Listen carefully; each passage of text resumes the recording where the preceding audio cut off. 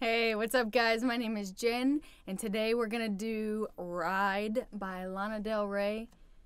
And you know, I'm so excited about this song. You know how I feel about Lana Del Rey, and if you don't, I'm gonna tell you, I love her. I love her very much, and this is my favorite song off the album, so I was happy to do it. So let's get started so I can have a wonderful day talking about some Lana. We're gonna start with the intro, which is our F. Now, if you're not ready for the F bar chord, that is totally okay. Remember, there's lots of different variations that we can play off of the F. So the most common is this little guy, or we bar that first fret. I'm gonna play the bar chord because I like how big it is with this bass note, but you don't have to. Remember that. So we've got 1, 2, A minor, 3 and 4, G, D minor, do D minor again, E minor, F. So this goes kind of fast.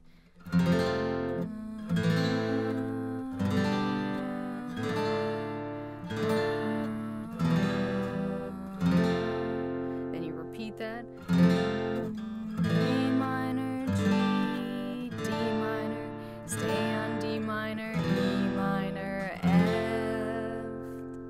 Now we're into the verse. We've got C, 2, 3, 4. Now we're only going to play F 2 times. It's a bar of 2, 4, and then back to C. So it sounds like this. I've been out on that open road. 2, 3, 4. 1, 2, 3. Then C over B, and then A minor. F, another bar of 2, back to C. Let's repeat that. 2, 3, 4. Singing blues has been getting old. 2, 3, 4. 1, 2. Walk it down.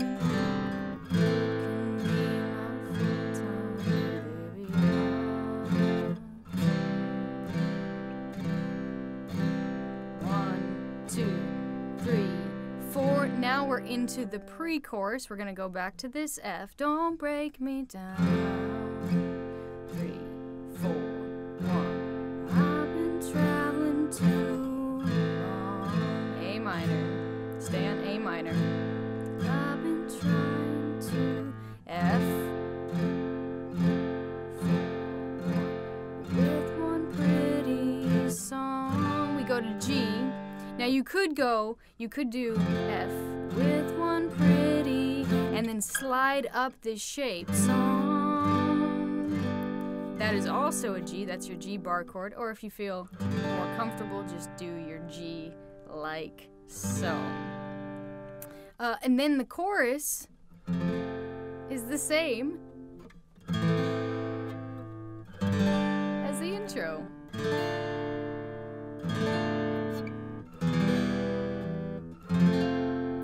But let's try a little variation on the rhythm, because there's no actual guitar part. You know, like I did the tutorial for Blue Jeans, and right off the top, there's the guitar part. That's not the case for this one.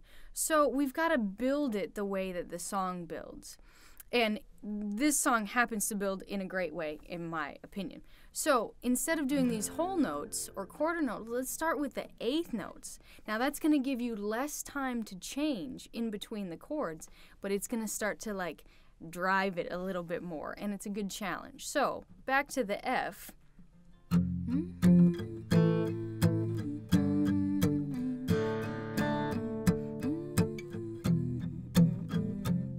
See how immediately that changes from this, the feel? I want you to always pay attention to what your right hand is doing. So this is the same tempo,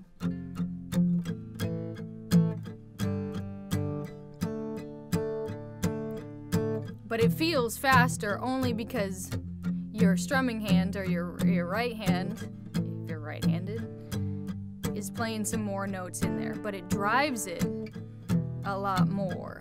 Now let's open it.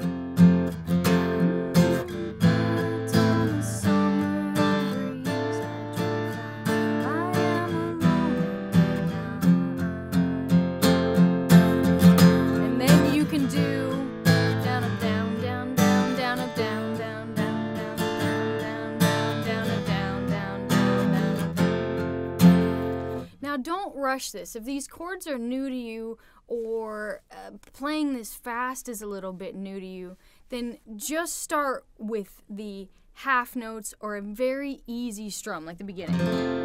2.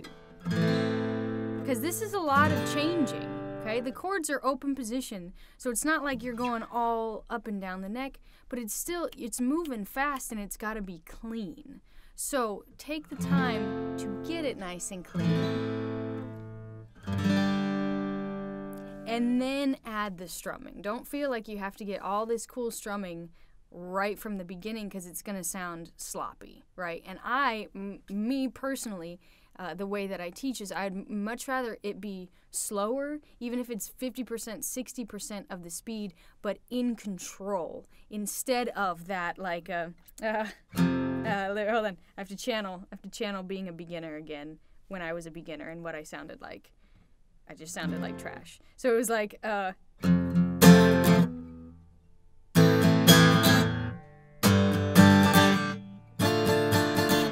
you go, yeah, I'm playing the song. And you go, no, not quite.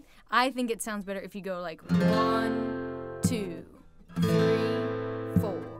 1, 2, 3, 4. Rather than trying to play it up to speed and doing the start-stop thing, which beginners really like to do, including myself as a beginner. So don't, I'm not judging beginners at all. I remember doing that myself.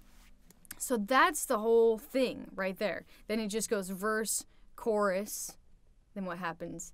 And then the bridge, and the bridge is this, verse, pre-chorus, chorus, then the bridge, and the bridge is the same as the chorus, and then you're out. So that is it. It is actually in the key of C, even though we don't go to C very often. So you could play this C pentatonic right here on the, starting on the 8th fret, but we're kind of in 5th position here. Or you can think A minor pentatonic if that's easier for you.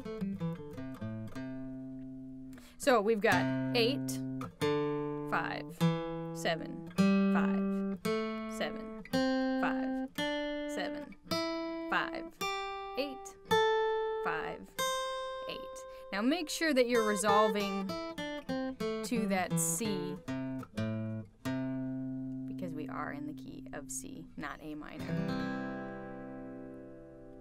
All right, I hope that helps, and a huge thank you to my patrons who support this video. You can get more information about how to support me and these videos and doing these tutorials by going to patreon.com and then looking up me, Jen Trani. That is my name. That's my real name. That's my God-given name.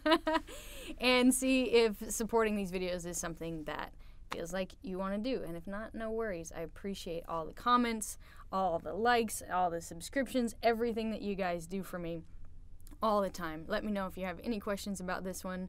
If not, then just ride. Just ride.